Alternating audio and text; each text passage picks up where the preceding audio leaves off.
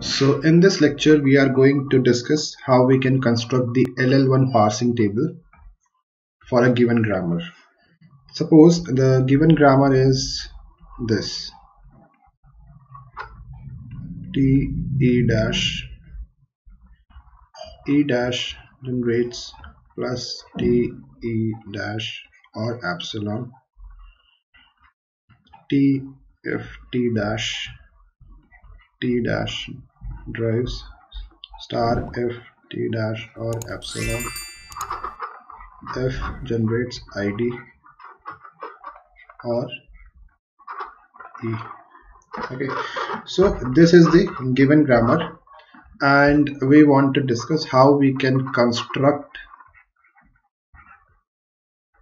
LL1 parsing table for a given grammar.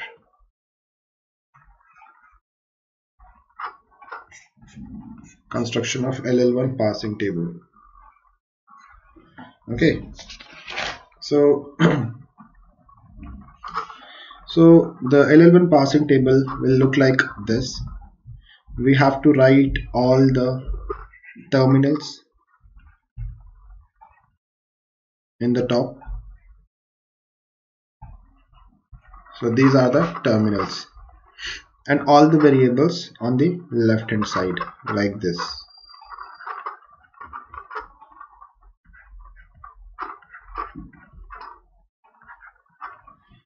Clear?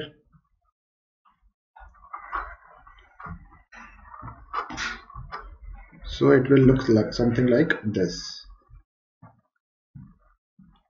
Okay.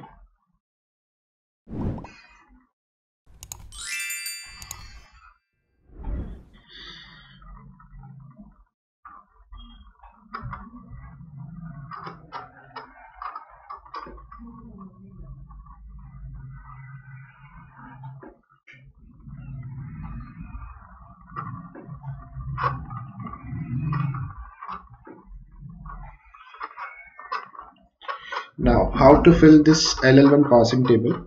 Now, there are some rules using which we can fill the parsing table. Okay, so basically we have to see which production we can fill, or the place of a particular production where it should come in this table.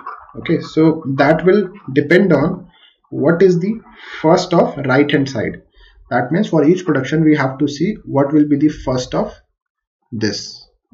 Okay, so for each production we have to find the first. Okay, so let's do that. So this is the first production we have. So let's find the first of this. So that means first of E, right?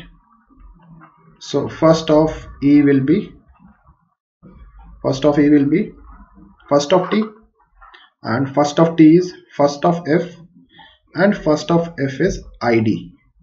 Okay, first of F is ID and open parenthesis. So this is ID and open parenthesis. Clear?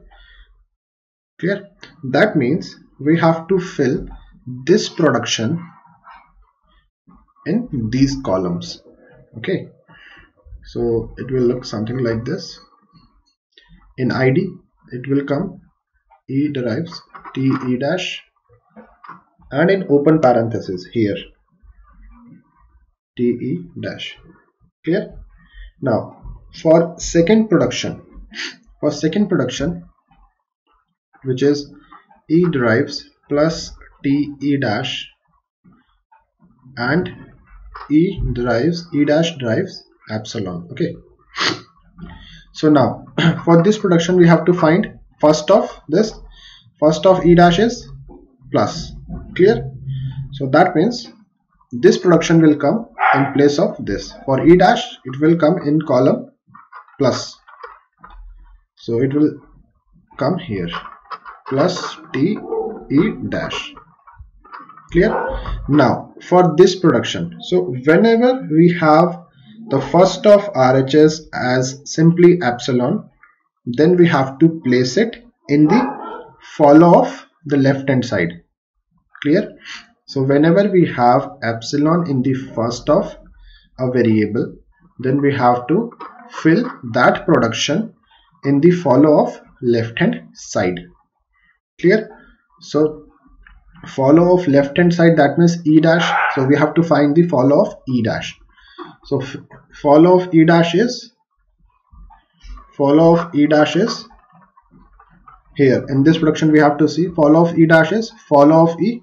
Clear? So in the previous lecture I have explained you how we can find the first and follow of particular production. So follow of e dash is follow of e, right? And follow of e is dollar. Clear? Follow of e is dollar.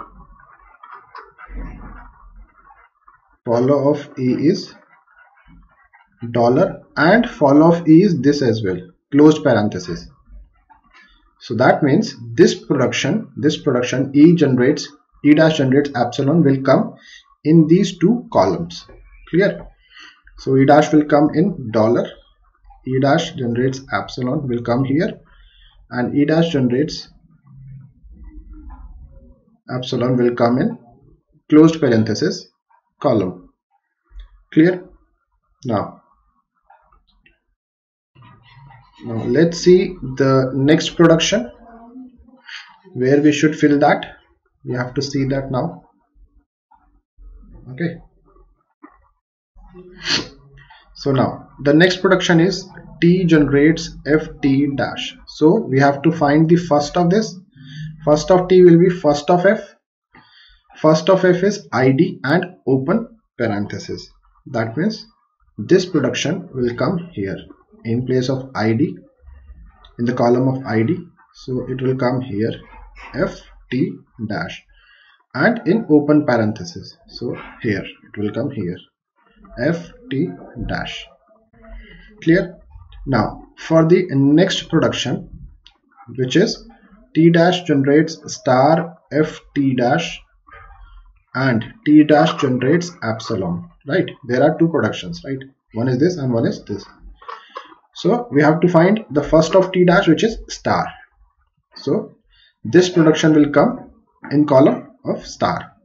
So that means t dash generates star ft dash. Clear? Now for this production we have to check. So as the first of this in this production contains epsilon, that means we have to find out the follow of t dash. Follow of t dash, and follow of t dash is again follow of t, because there is nothing after this. So follow of t dash is follow of t, and follow of t is e dash, right? That means first of e dash, and first of e dash is plus and epsilon. Clear? So first of e dash is plus. So this production will come here in column of this.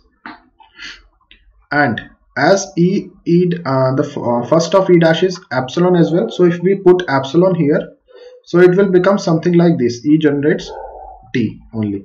So follow of t will be follow of e, and follow of e is closed parenthesis and dollar. So here it will also come in closed parenthesis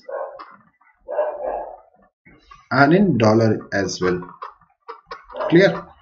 Now we have to see, we have to check for the last production.